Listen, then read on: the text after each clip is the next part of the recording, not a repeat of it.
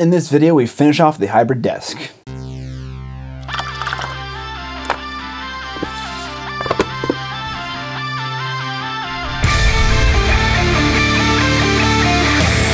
What up, mini people? Last week we finished the main construction of the desk, and now this week we're going to add some features that will improve the quality of life and also make it look a little nicer.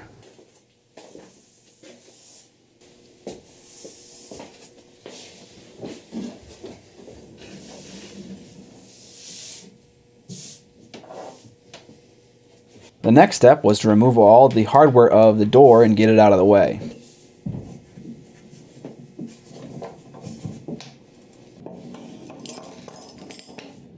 I then screwed the top down to those scrap blocks I glued into the apron last week and spray painted the underside. This step isn't necessary, but it helped to give me a visual representation of where the table was supposed to go when I was ready to attach it finally. It also helped me line up where I wanted to put my surface mounted garbage can, which I can also spray paint to capture the outline of the lid.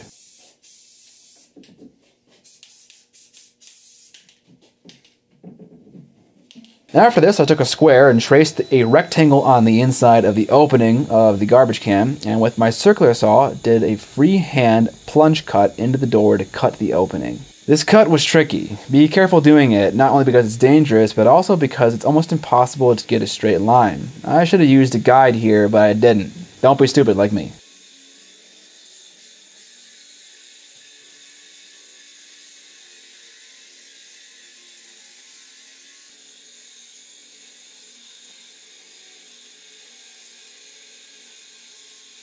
You may ask, why didn't you just drill some holes in the corner of the box and cut it out with a jigsaw? Well, one, I absolutely hate my jigsaw. And number two, I wanted to keep the cutout to act like a lid to the garbage can. When I wasn't using or in need of the garbage can, I could put the lid on top of it and use it as a desk surface. But when I needed it, I could take the lid off. Unfortunately, due to my garbage freehand circular saw skills, I ended up just drilling a hole anyways with a spade bit and finishing the cuts with my stupid jigsaw.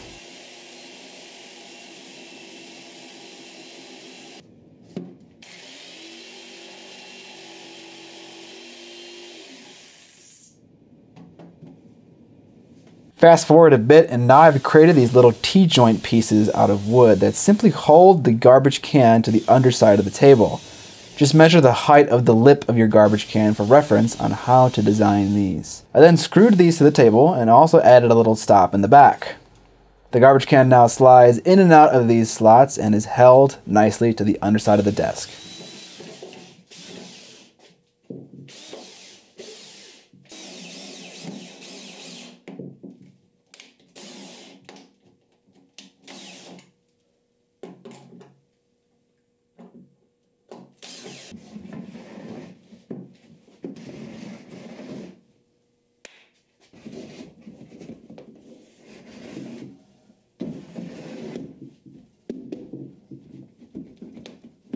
Word of warning, you know how I sprayed the inside perimeter of where my table was supposed to be to give me some idea of where I could place my garbage can lid?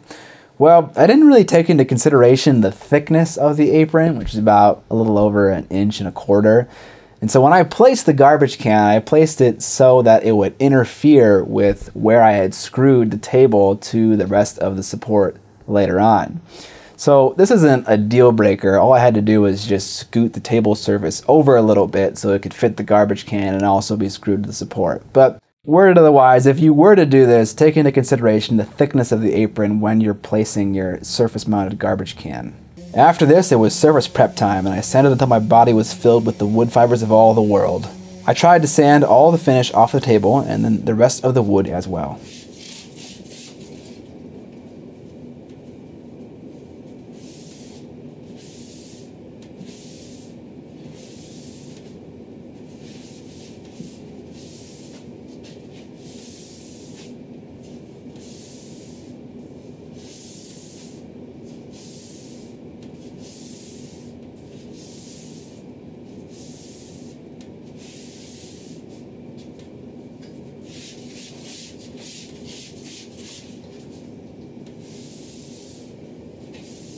Now the magic happens.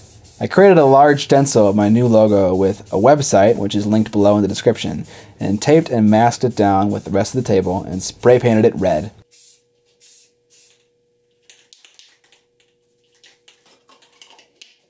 I also did the same for the word Miniac. I thought since I would use this desk as part of my future set, see?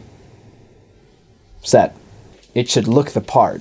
Unfortunately, both of my masks were bad in terms of accuracy and also durability, so I had to fix them up with some good old Mephiston red. It was surprisingly close to the red that I had picked out.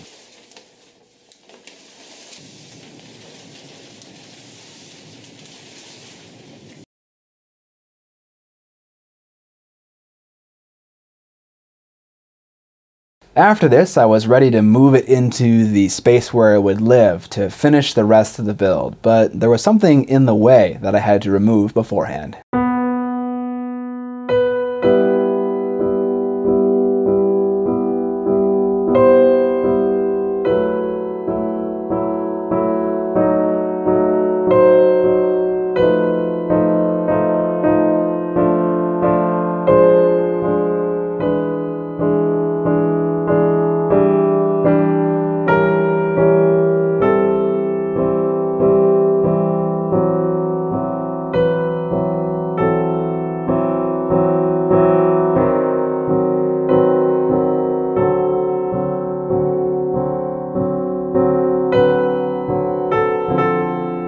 Yes, I demolished my old board game table, and it hurt to do it a lot.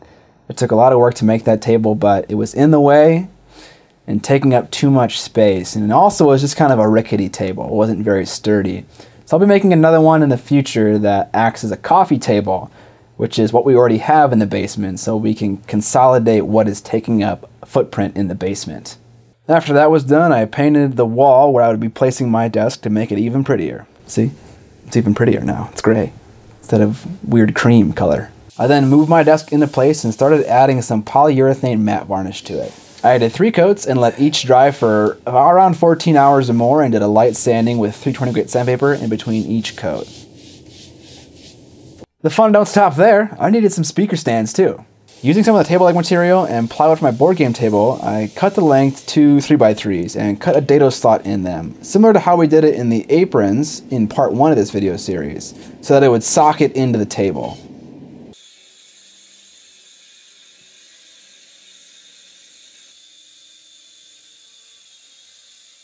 I took careful measurements to make sure these would be over my monitors, but also not too high.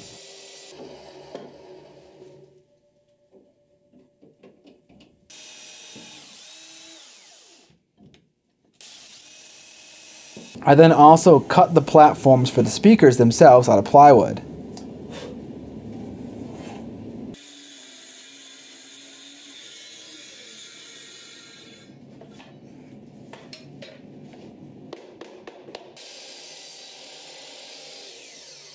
After test fitting them in my desk and making sure they were at the right height, I gave them some Miniac flavor and my desk was finally complete.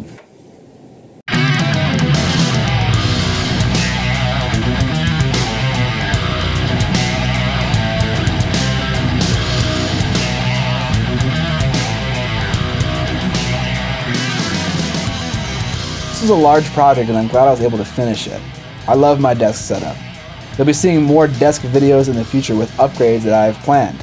It isn't without its problems, however, which we'll get into now. I had a plan to wall mount the current lights that I use now to get them higher up in the air. They don't need to be so close to me and they can still provide light from higher up. But the width of the desk is so large that if I were to mount them on the wall, they wouldn't get close enough to me.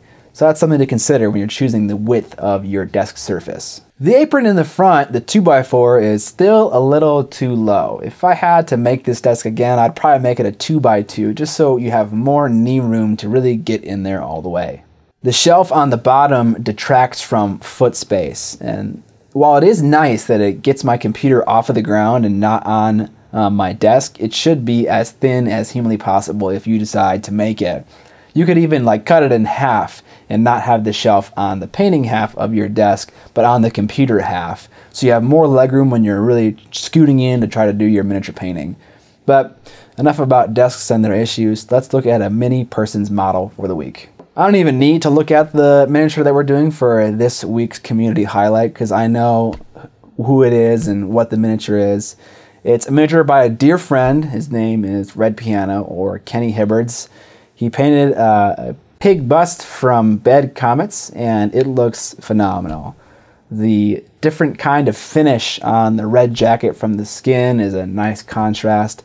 The blue of the shadows and the skin tones are very nice. That predominant mole that sticks out, the wonderful glass of the goggles. I don't even need to look at the thing. There's nothing in my hands. I know exactly what it looks like because I've looked at it so many times and I know why it looks so good. It's a great miniature. Kenny Hibbards is a commission painter. If you want to check out his stuff, his website is in the description below. Go check him out, give him some love, maybe hire him for a commission. But yeah, thanks for checking out my video. Give it a thumbs up if you liked it. Subscribe or die, but more importantly, don't forget to paint more minis.